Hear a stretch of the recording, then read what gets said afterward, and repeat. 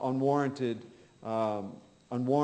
sharing information that was damaging to the security of the country I came from, what would happen to me? What would the government do?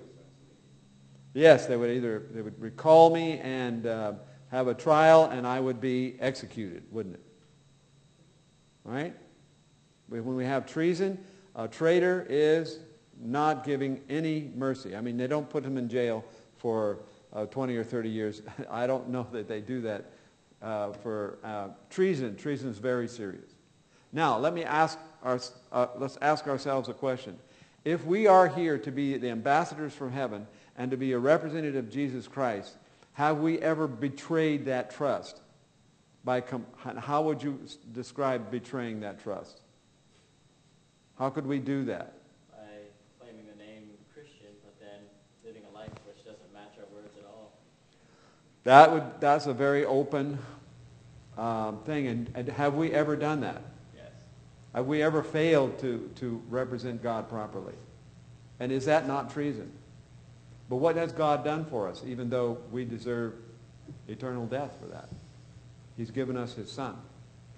So even though we have betrayed him, should this be an encouragement to continue betraying God?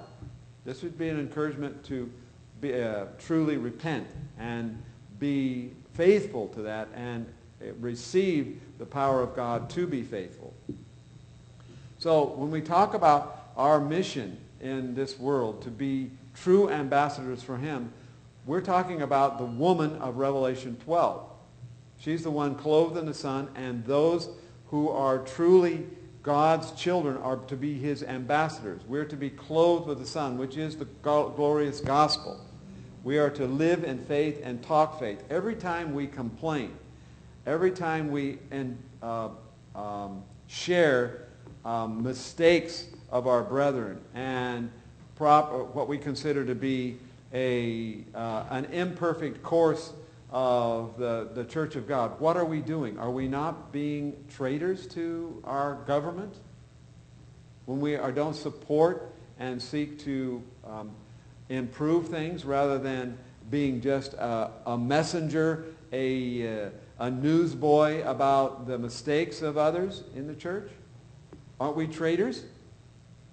Do we not betray the name and the cause of God with this? Yes, we do. We are not faithful ambassadors. And we need to consider God has called us to be messengers from heaven, ambassadors of heaven, and that message that we have is the message of reconciliation. So God has called us to be ambassadors for his kingdom. So when we think about our duty and our work here, we have to also look now at the grander scope of the whole issue of the great controversy. Let's look now at the church, the woman of Revelation 12, for just a moment. We'll go there and look at some of the things. We're going to go in more detail later, but I want to look at Revelation 12 and read a few things and look at where the great controversy came from. So we see from the beginning, there appeared a great wonder in heaven, a woman clothed with the sun, and the moon under her feet, and upon her head a crown of 12 stars. When we look at this vision, do we include the angels with this woman? If we don't, I would ask you to consider that, because the true worshipers of God, where are they? Where were they? Were they not in heaven even before this world was created? We have here in the woman the faithful, the pure worshipers of God. And there was a controversy in heaven, and we see that also played out here on earth. And she being with child cried, travailing in birth and pain to be delivered. And there appeared another wonder in heaven. We have the second wonder now. And behold, a great red dragon having 7 heads and 10 horns and 7 crowns upon his heads. And his tail drew a third part of the stars of heaven and did cast them to the earth. And the dragon was wroth. And the dragon stood before the woman, which was ready to be delivered for to devour her child as soon as it was born. So we have here the great controversy being revealed in heaven. Now, when did this great controversy occur? What do you think? Well, we're going to have some evidence to show that this controversy occurred before man was created, before the earth also was put into the picture. First, though, let's look at verse 7, because it says, again, there was war in heaven. Michael and his angels fought against the dragon, and the dragon fought and his angels. And verse 8, and prevailed not, neither was their place found any more for them in heaven. And we're going to go to verse 9 now. It says, the great dragon was cast out, that old serpent called the devil and Satan, which deceived the whole world. He was cast out into the earth, and his angels were cast out with him. So comparing verse 3 with verse 9, what can we say about the angels, especially the angels of God and the angels of the devil? Do we have any explanation of the symbolism of the angels here referred to in this text? Do you notice? What are angels symbolized as in verse 3? Stars, right? So I said he drew a third of the stars of heaven. Verse 4. And in verse 9, it says, and his angels were cast out with him into the earth.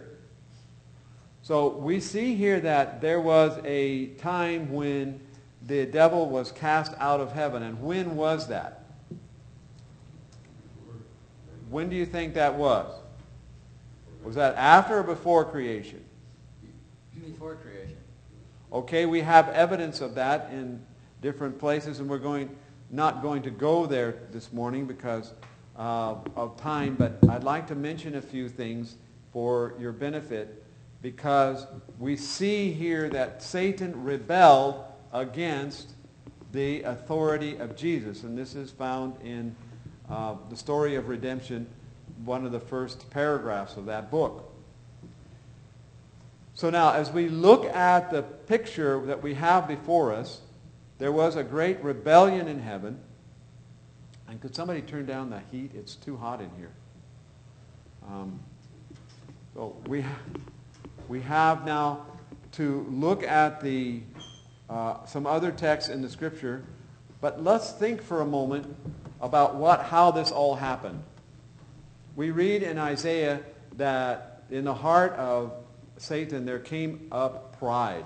We read about that in other texts also, in Ezekiel 28, and we see different things that happened in the life of Lucifer, where pride came into his heart. And now, what happened when this pride came into Lucifer's heart? He said, "I will be like the Most High. I will sit upon the throne of God." Did God now? What choices did God have in dealing with this subject, with this problem?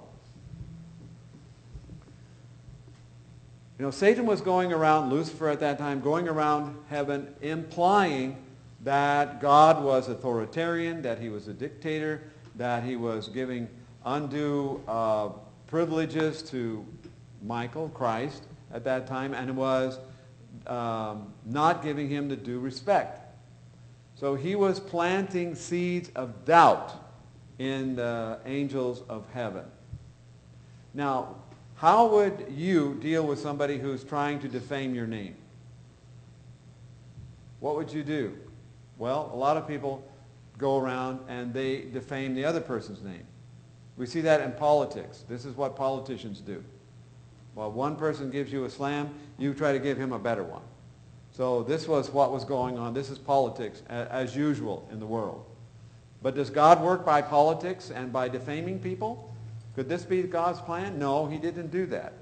He couldn't do that because that's not his character. That's not the way God works. And that's not the way God's people are going to work either. So what did God do? He knew what was in the heart of Satan. He knew what was happening there. But how is he going to reveal that? We understand, reading between the lines and understanding also direct statements from the Spirit of prophecy, God called a meeting in which Well, first of all, let's go to Genesis chapter 1. Before he even called a meeting of all the angels, he called a meeting with his son. And what did God say in that meeting with his son? We read it in the first page of the Bible.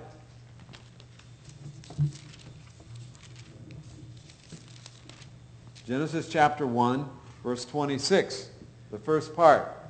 The first phrase there, what does it say? God said, let us make man in our image after our likeness, and let them have dominion, and so forth. So what did God do? He knew that Satan, Lucifer, was planting seeds of doubt in the heavenly host. And he called a meeting with his son, and he said, let us make man in our image. Now think about that statement clearly. Who was he talking to? I don't know if you've ever read any apologetics or thoughts from Jewish writers and authors. They have a trouble with this text. Because who is God talking to? Let us make man in our image. Because they're not recognizing the presence of the Son in this verse. They say he must have been talking to the angels. Let us make man in our image. Now, if God was talking to the angels in this verse, what does that imply? That implies that God is equal with the angels and the angels are equal with God. Now, what was Satan planting in the minds and hearts of the angels in heaven? Was that not what he was planting in their minds and hearts? So to say in this verse that God must have been talking to the angels is saying exactly the same thing that Satan was saying in heaven. Now go to verse chapter 3, and when Satan came from heaven, what did he tell Eve? In verse 5, for God knoweth that the day ye eat thereof, then your eyes shall be open, and ye shall be as gods, knowing good and evil. So what did Satan do with Adam and Eve? What did he plant in the heart of Eve? That you'll be like gods. And that's exactly what he was doing in heaven. So if we say in this verse in chapter 1, verse 28, that God was talking to the angels, we're saying the same thing that Satan said to Eve, and the same thing that he said to the other angels in heaven. Very interesting idea. Very interesting way of looking at it. So God was not saying to the angels, but he was saying to his son, let us make man in our image. Now, what happened when God made that decision? Well, let's look before that. Before that, God knew that Satan was having pride in his heart, and he had to reveal that pride and that character to the angels, and that revelation would cause a conflict. And that's what we see, the war in heaven. There was a conflict. What was it over? What was that conflict about? So when God called this meeting, he knew that it would be an offense to Lucifer, because Lucifer was not called. Because Lucifer couldn't be called. Because if God was going to make man in his own image, and we read in one of the first comments in the Bible commentary, if you read here under this verse, let me see, where is that? Here it is, under 127. It says, all heaven took a deep and joyful interest in the creation of the world and of man. Human beings were a new and distinct order. They were made in the image of God, and it was the Creator's design that they should populate the earth. So man was created as a new and distinct order, and he was going to be created in the image of God. But Lucifer could not be invited to that meeting, because God couldn't say with Lucifer there, I'm going to let us make man in our image. It wouldn't work. It wouldn't be the right thing to say. And leaving Lucifer out now caused him his pride and his non-inclusion in that meeting to come forward and come into the open and make a complaint. So first thing that God was dealing with here was the maligning of his own character. So Satan was misrepresenting God. What do we say that is? That's treason. Do we do that at times? Do we misrepresent God? What is it? It's treason. What does it deserve? Death. Yes. We're all guilty. We sit here and we're all guilty of misrepresenting God. Now, if we go on in another step, I want you to follow the story distinctly. God needed to reveal who Satan was without resorting to his methods to bring an end to this controversy. And that's what this whole thing is about, what we're talking about here. So, I'm calling the meeting with Jesus Christ. He knew that there was going to be a reaction in Satan because he was left out. Lucifer was left out of the meeting, and now there was a controversy coming forth. But why did God need to make man in his own image? Did God have a reason for that particular thing? Because someone has said there are 99 other worlds, because the Bible says in Luke that he left the 90 and 90 and he came to this world. So there must be at least 99 other worlds, and this is the 100th one, and Christ came here. Now, I don't know if that's true, and if I'm faithful, I'll find out maybe how many other worlds there are. But Jesus said something similar, and it implies that there are other worlds. And we'll look at that in a moment also. But now, so God's character was being maligned. How could he, who is totally a spiritual being, reveal who he really was to a physical world, to a material world? Well, he needed a material representation of himself. So in order to meet the challenge of the adversary, God thought ahead. He planned ahead that he was going to show the universe who he really was in a material, you might say a carbon-based entity of who he really was and who he really is. And that's why we've been called into existence. To be a physical representation of this spiritual God who rules the universe. That's what the Bible tells us. We're here for that purpose. God created us for that purpose. Now, as we look forward and we see what happened in the heavenly courts, there was this controversy. And God now called, because Satan had reacted to that meeting, God calls another meeting of the whole assembly of his host in heaven. And in that meeting, we read it in the Spirit of Prophecy very clearly, that God said, my Son is the one to whom I relegate all authority and power. And from that meeting, Satan left with the promise that he would never again bow to the Son of God. That was his promise to himself, and he's kept that promise to this day. And because of that, there was war in heaven, and what happened? There was a great division. At one time, Sister White writes, almost half the angels were on Satan's side, but eventually, as the thing developed, only 1/3 of the angels left with him and went out of heaven, were kicked out of heaven. So what happens outside of heaven? Well, we see that he repents to some degree, and he comes knocking on the door of heaven, and he calls for Jesus, and Satan is asked Jesus if he can come back in, and he says, I'm willing to take my place back again. I'm sorry for all the things that happened, but if you'll please forgive me and let me in, I promise it won't happen again. What does God do? He says that Satan has gone too far in his rebellion, and Jesus in that situation actually cries.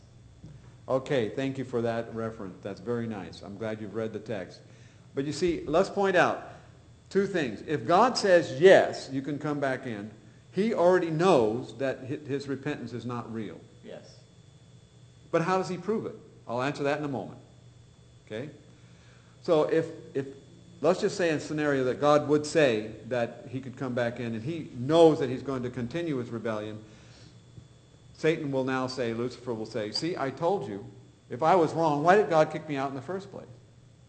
Yeah. I told you he was inconsistent, and I'm a case in point. I prove it to you. He kicked me out, now he let me back in. Which is it? I've shown you that you need to decide your own destiny. You are your own God, because God doesn't even know what he's doing. So if God let him back in, he might make such arguments. But now that God said no, what does Satan say?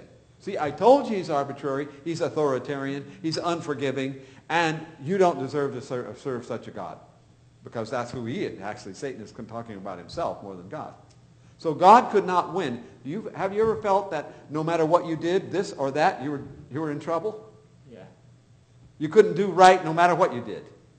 And that's the position that Satan wants to put us all in. And that's what he tried to do, to put God in that situation.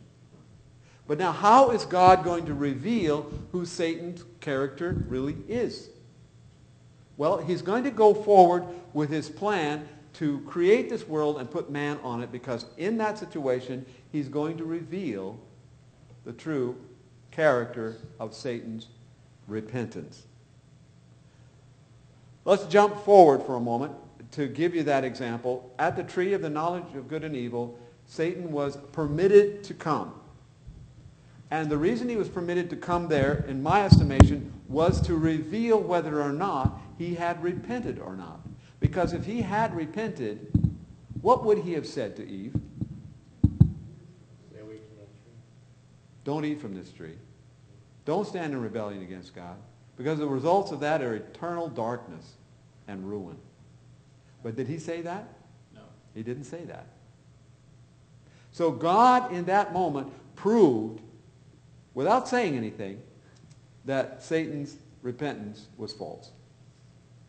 So you see that at the tree of knowledge of good and evil, God had a bigger picture, a bigger idea to take care of. Now, about the idea of what's going on in this great controversy, I want to go to probably the first book that was ever written in the Bible. Which is that book? Job. Job may have been the first book ever written. We're going to go to chapter 38, and we're going to look at something interesting there, because the question is often asked, are there other worlds? When God created this world, had Satan already fallen? And when you read the evangelists today, they do not believe that the worlds and all the things were created before this world came into existence. They believe that all the starry universe and everything came into existence at the same time. That the universe is 6,000 years old, etc. I'm not sure I can accept that theory, but some, even our own brethren, believe that. But let's look at something here in chapter 38 of Job. God asked Job in verse 4, where wast thou when I laid the foundation of the earth? Declare, if thou understand. Of course, this is a rhetorical question, we'd say, and we know the answer to that. We weren't there.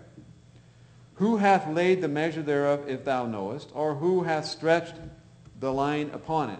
So God is asking some questions here that are mystery to us, which men have sought to find out over time. And it is kind of one of the things that pleases men to look into. Verse 6, whereupon are the foundations thereof fastened, and who laid the cornerstone thereof?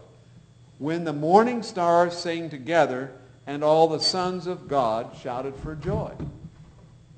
Now, who are these morning stars, or all these stars, all the morning stars, and who are these sons of God? Have any idea? Well, we read in Revelation chapter 12, verses 4 and 9, that the angels are symbolized by stars. So could this be the stars, the angels that were there? When were they there? Were they there when the earth was created? They were already there, according to what it says. Now, who are the sons of God? This has been quite a controversy of who the sons of God are, and there are different definitions of who the sons of God are. In the scriptures, in the book of Genesis and so forth, we believe that the sons of God are those who followed the Lord, who were faithful to God. But who are these sons of God that were spoken of here in the book of Job, before there were any men on the earth? Because it's talking about a chorus that's singing even before there was, or right when man was first created. Let's look now at Luke if you will, please. We're going to look at Luke chapter 3, verse 38. And here we have the genealogy of Jesus in the book of Luke. And we know what it says. We'll begin in verse 37. Which was the son of Methuselah, which was the son of Enoch, which was the son of Jared, which was the son of Malaleel, which was the son of Cainan, which was the son of Enos, which was the son of Seth, which was the son of Adam, which was the son of God. So we find here that Adam is called what? Son of God. Why was he called son of God? Did he have father and mother? No, I wonder if he had a navel. I don't know. He didn't need an umbilical cord. But I believe that God created him with one, even though he was never born. Yes, Leo? I was going to mention also in Matthew 5, the Beatitudes. You'll see in where it says, blessed are the peacemakers, for they shall be called the sons of God. Okay, the peacemakers shall be called the sons of God. And we find that we now, looking at the gospel, what has God made us through the gospel? Though lost in Adam, we have been made the sons of God in Jesus Christ. He is the first begotten, and we are his brothers and sisters, right? So we have, blessed are the peacemakers, those who bring peace upon the earth. Sister White writes in one testimony that those who bring people to reconciliation to God are the peacemakers. So they become also sons of God. But the point here we're making is the sons of God here imply that there are other worlds, and the first created beings of those worlds are the sons of God also. Because we see in Job that when God created the world, what did the sons of God do? They rejoiced. There was a chorus. You might say there was a choir of the sons of God and the angels. Well, if you will, go now to Genesis chapter 1 again and think about this. Chapter 1, verse 31. And God saw that everything he had made, and behold, it was very good, and the evening and the morning were the sixth day. What happened when God finished his creation, according to Job? What happened then? The morning stars sang together, and the sons of God shouted for joy. When do you think this was? Well, read chapter 2, verse 1. When thus the heavens were and the earth were finished, and the host of them, and on the seventh day God ended his work which he had made, and he rested on the seventh day from all his work which he had made. So God was resting on this day, and what were the sons of God and the morning stars doing? They were singing. So if we put together Job 38 and this chapter here, and these verses, we see that on that day when God was resting, what was heaven doing? All the sons of God and all the angels there were shouting and singing for joy and rejoicing in the creation which God had made. You get the picture? Very interesting, isn't it, to see that? This shows us that what God did on this day, when he created the worlds, on this week, the angels were also watching, and when it was finished, they also rejoiced. The other worlds, the leaders of the other worlds, the first created beings of the other worlds, as Adam was. So now we see that man is upon the earth, and he's sent forth to till the soil and take care of the garden. And we see that in chapter 3, some days, weeks, months, maybe years later, we don't know. How long was it between his creation and the temptation? We do not know. There's no indication of how long it was. I don't think it was the next day, however. I think God had talked with Adam and instructed him over time, and that he had matured. Because when Adam was created, he was created innocent and perfect in that sense. But he was kind of like he had some kind of knowledge. He could speak, he could name the animals, he could see and take care of things. But he hadn't really developed fully his character. And Sister White writes also in the Steps of Christ that by obedience, Adam could form a perfect character, implying that he had not yet developed habits because he hadn't done anything much. So he needed to develop those habits that would be a reflection of his Creator. And God was there to instruct and help him to do that. But the whole story we know a little bit about. So Let's think now further in this great controversy, what is happening here, and summarize what we've learned. So there was a time that came in the heart of Lucifer of pride, and he began to be forgetful that he was actually a created being, and he wanted to have what God had, what Jesus had, and because of that, God had to take things in his own hands in a certain condition, in a certain way, and reveal his true character. His purpose in creating man was to reveal his true character to the universe in a physical way. And so he created this world, or he made the plan, and that brought controversy in heaven because Lucifer could not be invited in that meeting. Then we see that there was war over that because Lucifer would not bow down to Jesus Christ anymore because God had said, my son, I've given him full authority to take care of this project and to manage things. And Lucifer wouldn't accept that. And that's where the war became an open thing. And we saw that his repentance was not real, and that was revealed in the Garden of Eden. And now we have this controversy that has been brought here to earth. Now, what do we find after man sinned? What changed? What things changed? Well, he had to go through a lot more pain and suffering than before. Okay, man lost life, he lost character, he lost his home, and he lost dominion over the world. Yeah. He lost those four things. So now, we go back to the book of Job. What do we see in the first verses of the book of Job?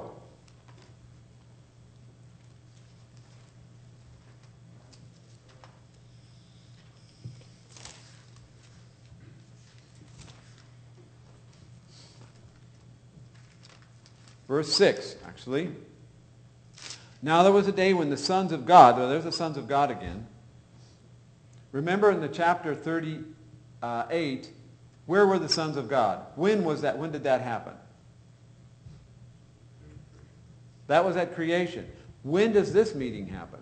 There was a day when the sons of God came to present themselves before the Lord, and who was there? Satan was there among them. How did he get there? I thought he was kicked out of heaven. How did he get there? I thought he was not permitted back in heaven. He repented, and Jesus said, no, you can't come back in. But now it says the sons of God came together, and Satan was there among them. How did he get back in? When man sinned, what happened? He lost dominion of the world. He lost dominion of the world. When Satan was tempting Christ in the wilderness, was he lying when he said, all these things have been delivered unto me? No. Who delivered them unto him? Adam. He got it by subterfuge, by usurpation, but Christ didn't challenge his words. He challenged his authority. Right? He was going to take it back by going where? To the grave. But he didn't reveal that there. So we see that Satan was there and was among them. When did this happen? When was this meeting? Got any idea? Had to be during the time of Job, right? When did Job live? Well, he lived sometime... The antediluvian world. No, Job didn't live in the antediluvian world. He's probably one of the children of Issachar. You do the research, you'll find that he probably was not one of the people that was in Egyptian bondage. He may have left Egypt before, or his parentage may have left Egypt before they went into bondage. So he lived in the, it says, in the land of Uz, wherever that was. How come we see references to dinosaur-like creatures in Job then? And most people understand that dinosaurs were only before the ark, well, before the flood, and after the flood, they must not have entered the ark, or they must have become extinct around that time. Well, you know, Richard, there is evidence even in our modern world of dinosaurs, living dinosaurs. They're not called as such, but we see Leviathan and so forth, and we have different explanations of that. We have great stories of knights who went out to kill dragons and so forth. We have stories of breathing dragons in China and different places. that it is possible that dinosaurs survived the flood, maybe even on the ark, we don't know. But if you do some research, there has been quite a few stories about dragons and so forth in the Bible. There aren't so many things like that, but in folklore there are. We won't go into the subject of dinosaurs at this point, but Sure. Job lived sometime before Moses lived, or Yes. approximately at his time. Do you have any evidence for the Issachar argument? Because Yes, I do. I First can time give I've it to heard you this. at another time. Sure, that's no problem. All right, so we find that Job was known by, at least by Moses, and he wrote the story of Job. And what we're trying to pin down is where approximately this meeting happened. But it must have happened sometime before the Exodus, before Moses went to Egypt. But now we read the story of Job and how he afflicts, he's afflicted by Satan, and we come to chapter 2 again. In verse 1, there was a day when the sons of God came to present themselves before the Lord, and Satan came among them to present himself before the Lord. And he's going to report to God what he's accomplished, and we're going to see the other things. The point here is we're looking at, there was a meeting of the sons of God, and then there was another meeting of the sons of God. I kind of picture these meetings to be 1 month apart, because it says in the New Testament that we're going to meet, actually in Isaiah, we're going to meet before the Lord how often? Every Sabbath and every new moon, right? So there's going to be a monthly meeting as well. I believe this is the monthly meeting of the sons of God. There's a monthly meeting where they came together, and Satan came before them. So we see that Satan was there, and he had access to the throne of God through his usurpation of authority here on earth. He couldn't get back in by permission, so how did he get back into heaven? By subterfuge, by taking care of Adam and Eve the way he did. So, what have we learned so far? What can we summarize? That the creation of the world has something to do with the conflict that was going on in heaven and God's desire or his plan to unmask the adversary and to reveal his true character before the universe. And he's doing that by steps, by a definite plan. And we see that Satan's own efforts to unmask God are only unmasking himself. Because we can do nothing against God, only for God. But we have to realize, God cannot lower himself to use the methods of the evil one. He must go in a different direction. So, my brothers and sisters, my children, if you will, think about this most important lesson. We must work in a way that is compatible with the character of God. We cannot further the kingdom of heaven by using the methods of the enemy. So let's remember that in our work, and we'll continue this saga, this story, this epic in our next lesson as we study the great controversy and what's back of Revelation chapter 12, because we have much more to say about this subject. So we'll take a break and we'll pick it up on the other side. Thank you. God bless.